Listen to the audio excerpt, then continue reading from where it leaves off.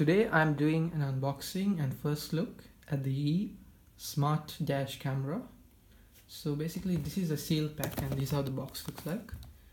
And on the back you have some specifications that it shoots at 1080p at 60 fps. It has a field of view of 165 degrees, which is an ultra wide lens, and it has a 2.7 inch display and blah blah blah. But overall, for the price of $50, this I believe is one of the best dash cameras that you can buy for your car. Now most of you might argue as to why we need a dash camera, but it's just for extra safety. So let's go ahead and unbox this.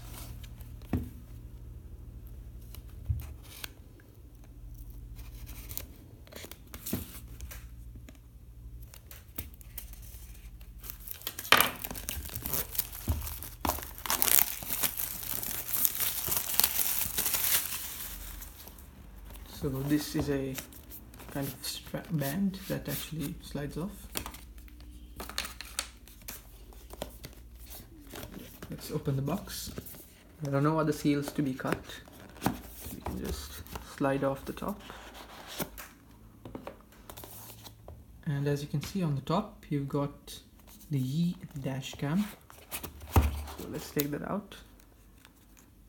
Wow, it looks good actually. I mean, this is the, I think, space gray color. It's got a plastic build to it. The sides are made out of plastic. Let's come back to that. Then when you lift this compartment, we have some documentation. So this is just a card saying thank you for choosing Yi. Seems like a sticker actually, but I have no idea. Anyway, let's move on. So this is the warranty and the warranty information guide or booklet. Then we have the user manual. Now I purchased this off AliExpress, I purchased it for approximately $44 during the 11/11 sale. So next you can see that there's an included class 10, I suppose, 16 GB micro SD card. Now this does not have an internal memory, so you need to rely on a micro SD.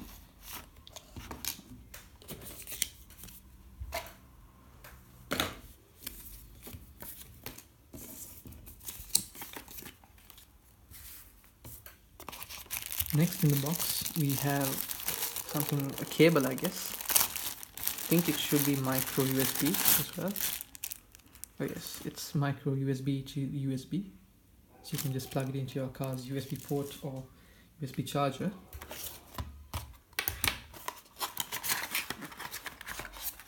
And once you take this off, we have two other items. So here we have a 3M socket. So this is a sticker based socket. You have to fix this to the windscreen of your car. And this is it's cool. It's a provided USB charger, as you can see.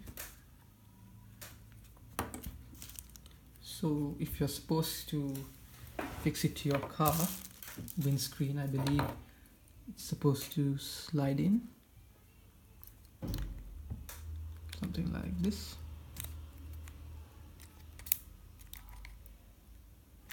I have no idea. Let's come back to that later. Anyway, looking at the dash cam, as I said, it's got a plastic build. There's a 165 degree ultra wide lens. This shoots at 1080p 60 frames per second. So on the front you've got these 4 buttons, which is a power button and setting button. One is to view the videos you've already shot, one is to start recording, and one is to stop. On the top you've got obviously a place to fix this mount where it will be held. This seems like either a speaker or a vent. You've got the micro SD card slot on the left. On the bottom you have what I believe is either a vent or another speaker. So here you've got some information about the camera, and on the right hand side you have the power in, the mic, and the reset button. So here you got the microphone. I will post sample videos shot from this later. So getting to the rest of the components, as I said, this is the micro USB cable, the class 10 provided micro SD card, and 3M backlight. So there's no suction cup provided, and I think it's available to purchase separately. However, for the price I paid, I think this is worth it, and I'll have to check the quality and let you know the rest. Thank you for watching. If you have any comments or any questions to ask, feel free to comment below, like this video, and subscribe. Thank you.